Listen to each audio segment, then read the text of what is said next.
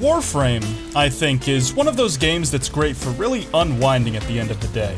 I mean, what better way to recharge from 8 hours of menial repetitive labor at your job than spending 2 hours of menial repetitive labor to get a Prime Warframe blueprint? You're a Prime, come on. Damn. But what do you do when even that starts to grind your gears? Well, I mean, you could just, step away for half an hour, take a walk outside, just do something to really reset and recharge, and then maybe... Or we go a layer deeper. That's right, baby, we're escaping to a game within a game. The Ludoplex is a decoration that can be bought from Cephalon Samaris for 50k standing. When they designed this virtual games console, DE was clearly taking inspiration from PlayStation because, Ludo... Well, you have one game to start with, Frame Fighter, but there are 2 more you can buy from Samaris, Wormius and Happy Zephyr. Technically, these games were Easter eggs first and can be accessed without paying the standing cost, but buying them from Samaris lets you put all your games in one place, and not have to keep mid around in your inventory if you're short on slots. Hey, what the fuck? But speaking of inventory, you do actually get a tangible reward for playing these games. Each game has a unique poster that you get for, quote-unquote, completing it. What that means can vary, but it's a good enough motivator for me, so let's revisit these games, see if they're worth the price of admission, and get some cool swag out of it. Wormius is a side-scrolling shoot-'em-up game where you play as a single worm sentinel fighting your way through a corpus ship. This minigame serves as a great reminder of how useless sentinels were before the companion rework, because while you do have 3 lives, you die in 1 hit, no matter what. You also get 3 weapons of varying effectiveness to use, a default laser attack that upgrades to have spread, an arcing missile that's good for bombarding ground units, and a short-range, slow-firing projectile that does great damage at the risk of you becoming just another spare parts statistic. You both upgrade and switch weapons by picking up these mods which cycle between colors corresponding to each weapon. Picking up the same weapon twice upgrades it by 1 level up to 3, and picking up a different color switches your weapon but retains your current level. This is something that I think is actually a really good idea with this game's design, because it encourages you to switch up your weapon to match the situation at hand, which is good because given how short and surprisingly tough this game is, you'll have a lot of time to memorize the order of rooms and enemies you're presented with. The only way to lower your weapon's level is by dying, which means that if you choke in a room full of baddies, having a weaker weapon is probably just going to lead to more deaths and a game over in short order. The enemies standing in your way are a mixed bag. You've got drones with a few attack patterns, and a few that just flat out spawn out of the floor to blindside you, but that's probably just a bug. There are also crewmen that shoot arcing projectiles. Now these are easy to dodge, but that just makes it all the more frustrating when one actually catches you out. They can also fire a single, small, fast-moving bullet, but that's just a visual bug, and it can't hurt you. Guess it's just some of the spaghetti code from this minigame being around for almost 10 years. MOAs will bombard you with lasers, but keeping your distance and moving around is usually enough to deal with them. There are also turrets which fire in a fixed pattern and are easy to deal with when there isn't a wall in the way blocking your vision. After you clear the turret room of cringe though, you fight the first boss, a railgun MOA, and it's surprisingly easy. He mainly just jumps around the arena and occasionally sets the floor on fire. It's very easy to just get in his face with a yellow laser and chunk him down. Or at least that's what I thought until I flew up and... yeah. The boss's attacks are bugged and all originate from the top right corner of the arena. I have no idea how long this has been a thing, but it happened every time I came through here, so I guess we just take that as an easy dub and move on. The final boss is none other than, gasp, a meta sentinel. Helios is cool, and the bullet spam it hits you with is a neat pattern, but it's a very fixed and slow pattern, so it's easy to beat once you've got it down. Putting the smackdown on Helios for the first time earns you the Wormius poster, and the game will hit you with the message that basically boils down to, the fun never ends, go back to the beginning and do it again. And you get ported back to the start of the level with harder enemies. The cycle continues until you run out of lives, but honestly, once was enough for me, thanks. I'll just take my poster and move on. Overall, Wormius was a fun distraction, if nothing else. I was honestly surprised there weren't more bugs in it. I mean, there's no way someone on the dev team came back to fix Wormius, right? Right?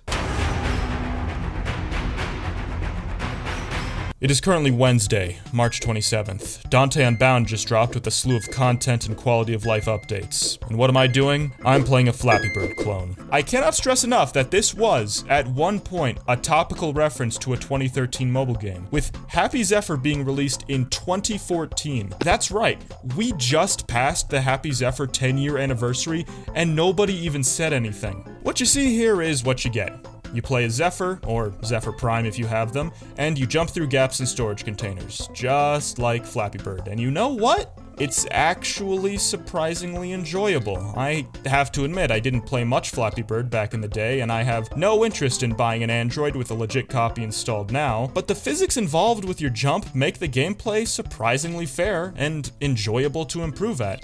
And let me tell you, it definitely did take a bit of improving to get this poster, which requires a score of 50. Wish I could be playing Dante Unbound right now. No! Man, fuck this, I need to get a job. What if it was called, what if instead of Flappy Bird, it was called like Freaky Bird and he ate ass and sucked toes?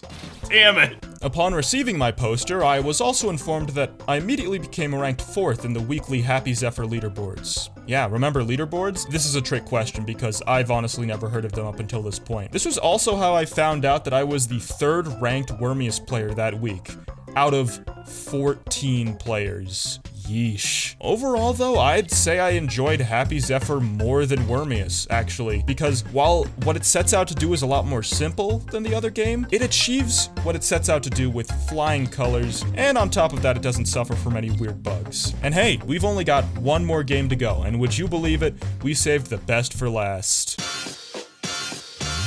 Frame Fighter is the most recent minigame, starting life as a set of real-life arcade cabinets at TennoCon 2018 with a custom game installed. It lets you take one of your Warframes and duke it out against other players in a simplified fighting game format. All Warframes have the same moveset, save for a special attack that actually incorporates one of their in-game abilities, which is a cool touch. You collect the poster for Frame Fighter just by getting every single character data fragment. These are just sort of scattered around on different planets, so you could actually complete Frame Fighter without even having to touch the gameplay itself, but that's kinda lame, so I decided to get my friend CJ in here so we can rank every single frame on a tier list.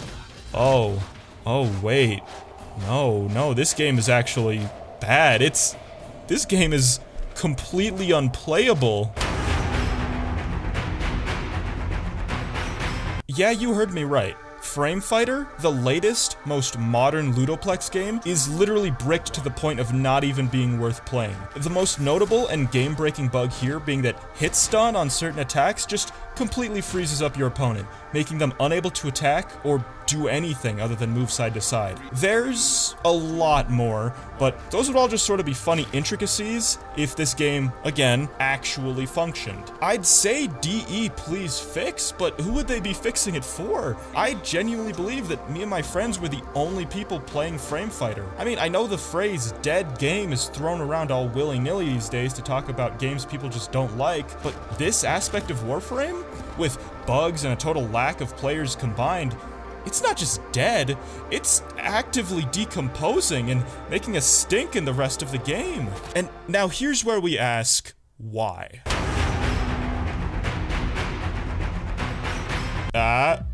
I tricked you. This isn't a video about collecting funny posters anymore. Nah, now we're talking about game design and the health of Warframe as a whole. Don't bother getting out of your seats. The doors have already been sealed. Joking aside, I genuinely feel conflicted about these games. I mean, both Frame Fighter and, to a lesser extent, Wormius have bugs that break the intended experience of the game, and they'll undoubtedly accumulate more as the game continues into the future. Sure, DE could spend time, effort, and money fixing these problems, and coming back every update to make sure everything functions right, but what would be the point in that? To keep the dozen or so weekly Wormius players happy? Warframe is already full of, no offense to the Ludoplex, real content that needs those same types of fixes with each update, and those see literally hundreds of thousands more players than these. Furthermore, leaving these games in their current state is actively embarrassing and reflects poorly on the rest of the game. I mean, sure, this isn't a likely experience, seeing as the Ludoplex costs tons of standing from an off-the-beaten-path vendor,